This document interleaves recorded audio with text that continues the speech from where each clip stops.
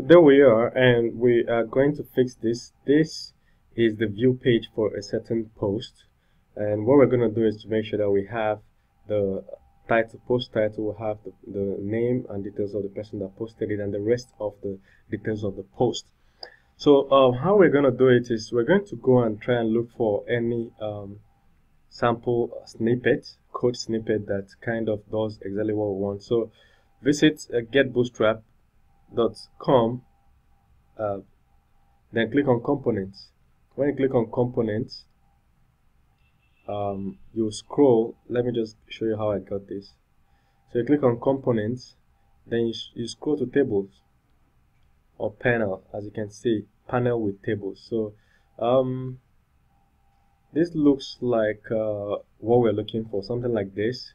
Again, it's not the best thing to do, but right now we're not really interested about user interface and aesthetics. We're just trying to get the job done. Then at the end, we can just go and purchase a very nice theme and make the whole thing beautiful, or we can just do it ourselves. But for now, we just want to get things working. So we look for this page in post view, that is under resources. We're looking for posts, then view. Now inside view, you'll see that there's view body and stuff. So we're looking for where we're going to paste what we copied, and this is the right menu, as you can see, this guy here. So we're looking for this place. This is the post body. So post body, okay, this is inside panel body. All right, so if we had something like this, or maybe I can just put it somewhere at the top. This is panel heading, panel body, okay. Okay, so if we have something like this, we can just paste this guy here. It's like a panel inside a panel. Let's see what it looks like first. If it looks cool, then we can go ahead. Otherwise, we'll know what to do about it. So this, and refresh. So as you can see, this is what this looks like, and to me it feels a little okay. I think something else we can do is I think we should just go with it for now. Let's try. This is panel heading, panel default, okay, panel default. All right, panel heading. Okay, so I'm just gonna copy this panel body, which is what we have here.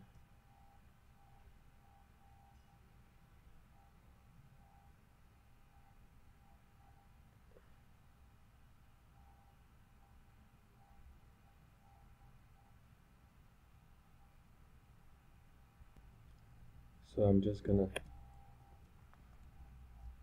okay. So this solves the problem. Now the next thing we're going to do is to start fixing all those other parts of our post. So if we go to our post.php, we'll start seeing things we can fix. Okay, there's title, we've done body. Then we're going to do location type, company type. I'm just going to copy all these guys to our view, and then insert all of them here. So what I'll do is, since I know that post.body has something, so I'll just go to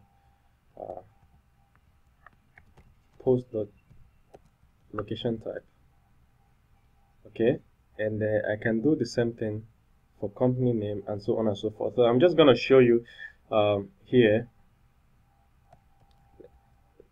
We're just going to go to our browser and see what it looks like, then we'll come back and finish it. So I'll just highlight this and go to the browser and refresh. This looks nice so far. So what I will now do is to make sure that I insert the rest of this thing here. From what we have, this wouldn't solve our problem, so we better use a table. So I'll show you how I'm going to use a table right now. I'll pause this and create a table. After I'm done creating a table, I'll restart the video so as not to waste your time. Alright guys, I'm done and this is what I have. I'm just gonna close this, and then this is what it looks like. So I'm just gonna delete this one because I left it here because we had it before. So I'm just going to come here and delete this.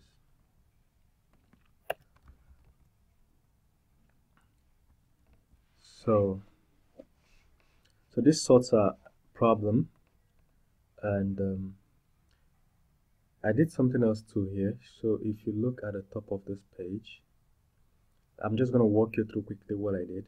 At the top of this page where you have post title, I put a BR tag to break it. That's why the username came underneath. Alright, then I added a posted by, and that is it, posted by. The username is already here. And then inside the post body we have the p tag. This one was there before, and then I created a table. The rest of this thing is inside this table. So from here to this place is contains all the details of the job posting, and they are inside the table. As you can see, this is the table, and I added the following classes for it. So the hover class makes sure that as you go from row to row, as you can see, the colors are changing as I move from row to row.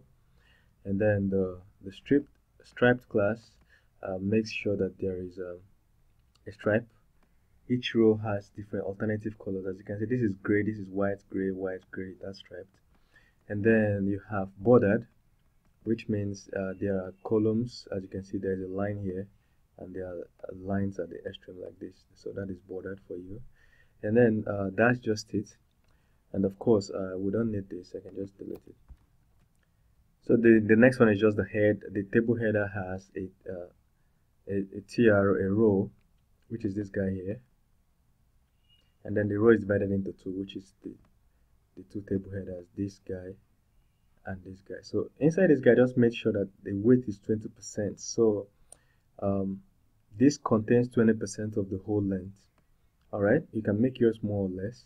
So but I just wanted this place to contain all the titles, while the here contains the details. All right, so for each of them, inside the body we have a TR for each row. This is table row, so this is table data, which is location type. Then I'll enter the location type variable. That's what you have here, location type variable, which is on site. And that is how I did the rest. So this is basically what I did when I post the video. So you do yours, and of course remember you can get my code straight off GitHub, and you can do much better with respect to design. I'm just more interested in getting the job done for now. So if you have a better design or better ideas, you can Google and get better tables, more beautiful tables, and use it to do yours. Alright, so see you in the next video where we will add the list of users that match, or people can apply here. Users can just click to apply from here, or we just add the list of users that match this search. So see you in the next video.